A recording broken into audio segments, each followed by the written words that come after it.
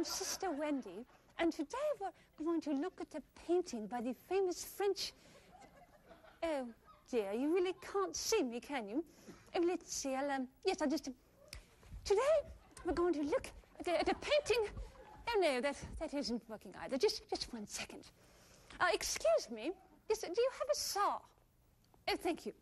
I'll just build myself a little platform here. Could you please hand me that hammer? Oh, yes, thank you ever so much. I'll just nail these together like so. Ah! Sweet Mother Mary and Joseph, that one hurt. All right, let's just try this something out. My little platform. Up I go. Ah, there we are. Yes, okay. So, today we're going to... Oh, well, that's not much better now is it? I know, I've got just a great idea. 1 second, please. Oh, yes. That's wonderful. There we go. Okay, that's so much better. Now, today's painting is by Francois Boucher, and it is called The Sleeping Shepherdess. And as you can see, it's filled with all kinds of sexual tension and all sorts of naughty bits. In fact, I think you should have called the painting The Naughty Shepherdess.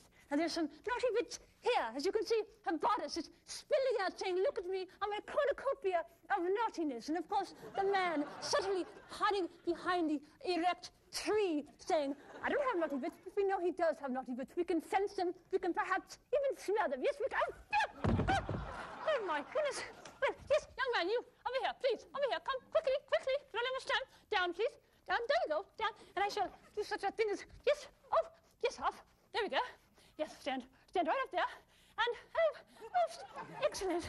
Oh, 1 second, we don't want Sister Wendy's naughty bits to be flashing our audience now, do we? No, well, I'll just do that, put that over like that, just so, and we're ready to go. Now, you'll notice in the painting that the dog's naughty bits, you can see them, are concealed, actually, by the sheep in the grass, but we can see that he has a look on his face that says, I have been recently licking my naughty bits. In fact, within seconds, I think he was licking them. Oh, and just speaking of naughty bits, would you mind moving your ear a bit to the left, a bit more, down, and then up? There we go. There we go. Thank you so much. Well, I hope you have enjoyed this look at art, and you'll join me next time as we look at some paintings by Toulouse-Lautrec, very small, miniature man who painted huge, monstrous, naughty bits. Till then, bye-bye. Up.